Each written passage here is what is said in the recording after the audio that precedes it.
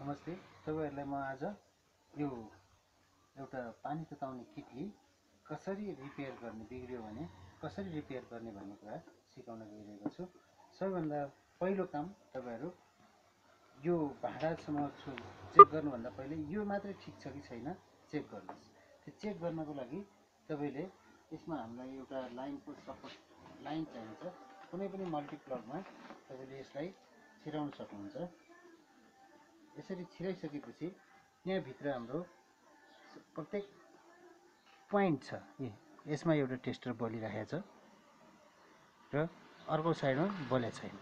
यता बलेन, यता बल्यो।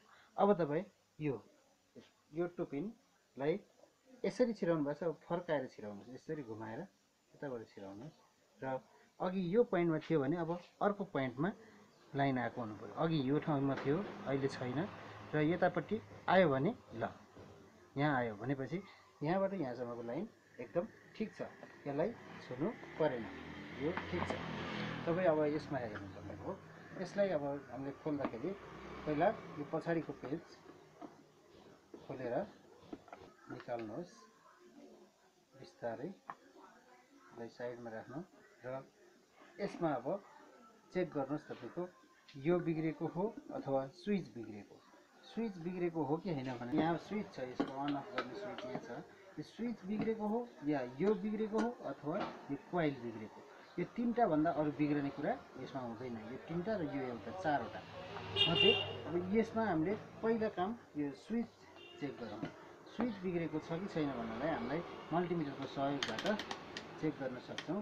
हामीले यो मल्टिमिटरलाई रेजिस्टेन्समा राखेर कन्टिन्युटीमा राखेर यो स्विचमा गएको प्वाइन्ट र यो प्वाइन्ट यो स्विच अफ गरेर हेरौं। अफ गर्दा अफ भयो र अन गरौँ। अन गरेर यो कन्टिन्युटी देखायो भनेपछि यो स्विच ठीक छ भन्ने कुरा थाहा भयो। यताको स्विच ठीक छ। अब यसको कोइल हेरौँ। कोइल भनेको यो कोइल खराब छ कि छैन भन्नलाई हामीले यसमा मल्टिमिटरबाट चेक गर्न सकिन्छ र त्यहाँ वहाँ मल्टिमिटरमा हेरौँ। मिटरमा त्यहाँ अहिले 56 ओम्स रेजिस्टेन्स आइरहेछ भनेपछि यो कोइल पनि ठीक छ। अब हाम्रो यो जुन कनेक्टर छ होल्डरसँग जोडिने यसलाई चेक गर्न हामी यहाँबाट यो हेरौँ छैन र यहाँको कनेक्सन योसँग यो यसको कनेक्सन ठीक छ र यसको कनेक्सन दुईटैसँग आएन भनेपछि यही बिग्रेको रहेछ भन्ने कुरा यसरी थाहा पाउन सकिन्छ। यो बिग्रेको छ भन्ने थाहा पाइसकेपछि हामीले यसलाई खोल्नु पर्यो। यसलाई खोल्नको लागि यहाँ भएको तीनटा पेच नट निकाल्नु पर्यो र यसलाई हामीले निकालेर अर्को बजारमा तपाईले यही लिएर जानुस् र यस्तै खोजेर लिएर आउनुस्।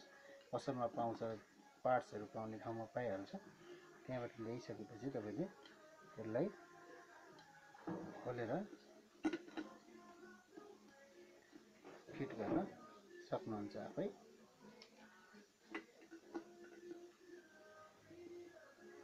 यो तार जहाँको छ दुईटा तार यहाँ र यहाँ जोडेको चाहिँ त्यही जोडिदिनु होला। यो अर्को ल्याएर तपाईले फेरि यसैमाथि राखेर गर्न सक्नुहुन्छ। अब हामी यो नयाँ यो बेस लिएर आएको छौं। यसले पहिला टेस्ट गरेर हेरौँ यो ठीक छ कि छैन।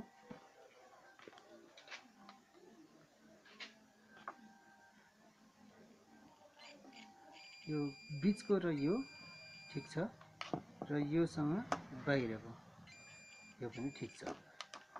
अब यसलाई हामी फेरि पहिले जसरी निकालेका थियौं त्यसै गरी आफ्नै ठाउँमा राखिदिउँ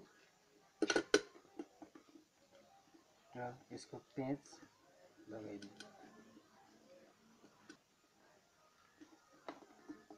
ओके। अब यसको क्लिप यो एउटा यो साइडमा र अर्को यो साइडमा जोडियो। यहाँबाट यहाँ गएर स्विचबाट आखेरि कोइलमा आयो र न्युट्रल यताबाट गएर यसको सर्किट पुरा हुन्छ। अब हामी यसको कभर लगाइदिउँ।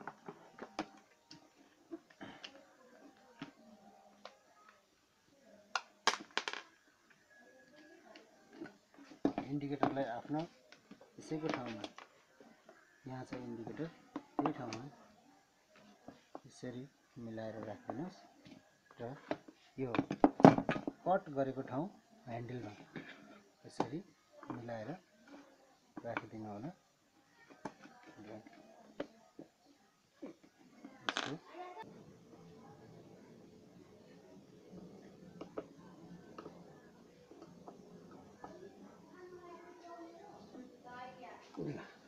अब यसको बेसमा राखेर एकपटक चेक गरेर हेरौँ।